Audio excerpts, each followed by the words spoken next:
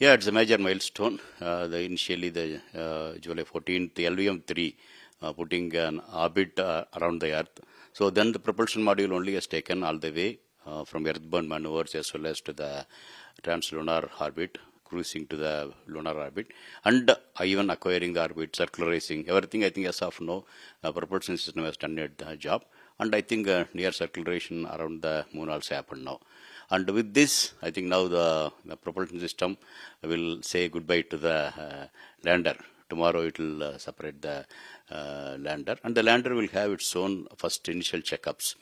Because many systems, as of now, propulsion system has taken that, but the four thrusters, main thrusters, which will enable the lander to have a smooth and soft landing, secured landing on the lunar surface, that need to be tested, and other sensors thing also to some extent have been tested all along.